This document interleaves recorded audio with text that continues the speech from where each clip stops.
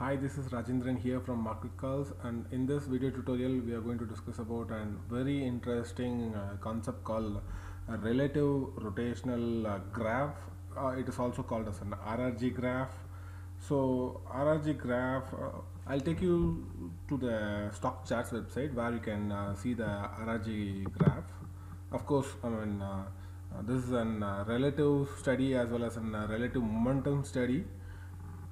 And RRG graph, I'll give you some brief overview about what it is all about. RRG graph is a visualization tool to study or analyze trends in relative strength of multiple securities against normal benchmark stocks, some benchmark index like S&P 500. And RRG is invented by Mr. Julius D. Kempener of RRG Research. He invented somewhere around 2004-2005 during that time, and it is nothing but an charts plotted on a standard scatter plot canvas. So if you look into the charts, you can see four quadrants. So each quadrants are color coded. You can see the leading quadrant, and then weakening quadrant, the lagging quadrant, and the improving quadrant. So it is color coded. So the leading quadrant is shown as an green color, and the weakening quadrant is shown as an yellow color, and the lagging quadrant is mentioned as an red color, and the improving quadrant is mentioned as an blue color. So it has the x and y axis are generally the proprietary axis. It contains two input parameters. One is JDK RS ratio and JDK RS momentum.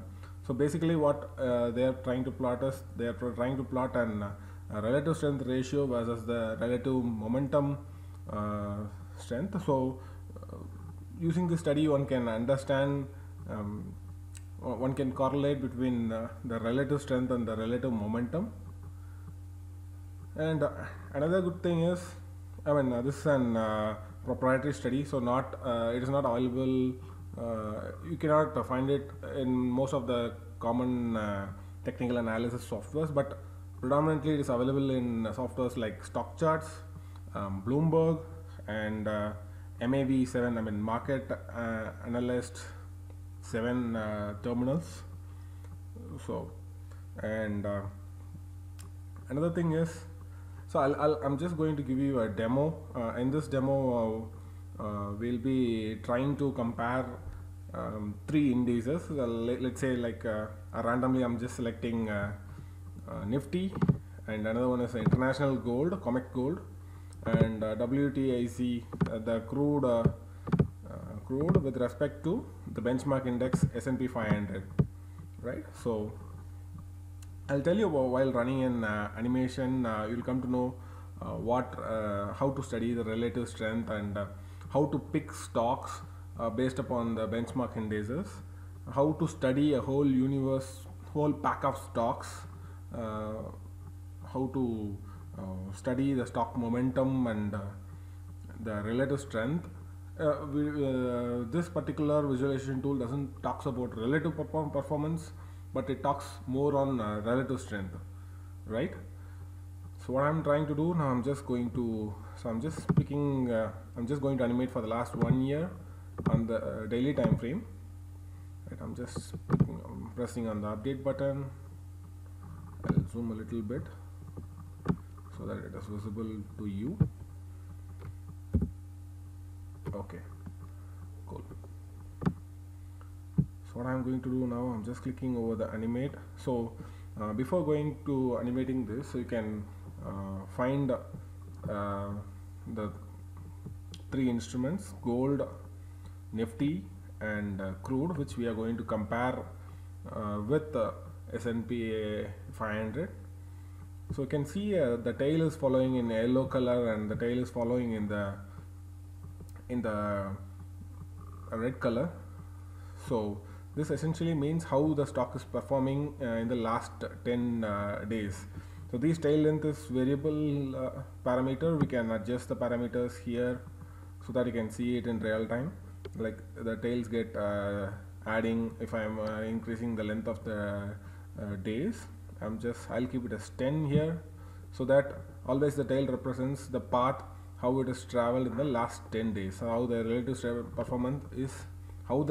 performance is changing, and the momentum, how the momentum is changing in the last 10 days, right? So if I try to animate, you can see the stock changes from one quadrant to another quadrant, another quadrant to another quadrant in a circular fashion.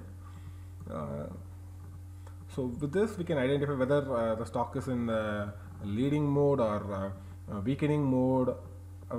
Not only that, but relatively we can study the momentum of the stock as well.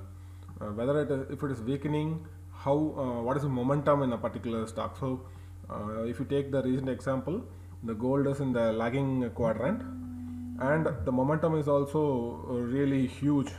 The momentum is very huge. So it means, like, it is compared to S&P 500, the gold is relatively weak. The relatively lagging, and the momentum is huge on the negative side,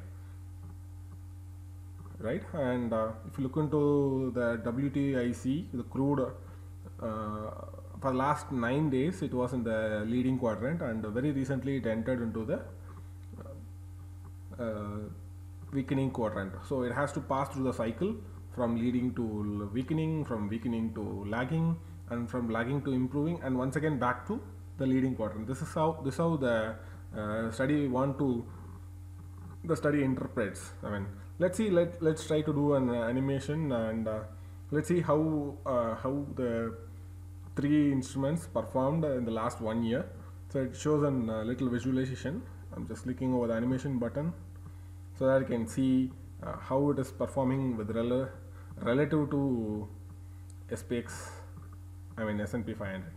Clicking on the animation button, so you can see, like, how the last 10 days of trend is performing. You can see it's always the curves are getting rotated, the instruments are getting rotated, and it's moving from one quadrant to another quadrant. You can see the gold is moving from weakening to lagging, from lagging to improving. So you can see it is keep on rotating in the 4 quadrants in a cyclic fashion. So with this study, one can by choosing a pack of stocks, and we can compare with the benchmark index, and we can try to understand which stage the stock is in, right? So now instead of 3, I'll try to add a few more. I'll try to add a Nikkei index, and I'll add a Hang Seng. Let's see how it happens now. Okay, so now I added so we have currently 5 instruments now, and I'm just pressing on the animate button. So this is once again for the last 1 year of data. So you can see it's curling and swirling around the 4 quadrants. It's trying to touch all the 4 quadrants in a circular fashion. You can see now all the packs are moving from green to yellow, and then to red. Interesting study, right? So currently the stock charts only it is available for the subscribed members. However, you can test it, and they are also providing a free chart section where you can have a limited set of symbols. You can try out with limited set of symbols. However, if you want to try out with a whole bunch of symbols, you need a little subscription to try this kind of stuff. But currently it is not supporting Indian markets, but you can try out with Indian indexes and world indices. And predominantly with US stocks and ETFs, right? So hope this one had given you an interesting insights on relative rotational graphs. Next time we'll try to catch up with an even more interesting concepts. I'm signing from market calls. Till then, bye bye.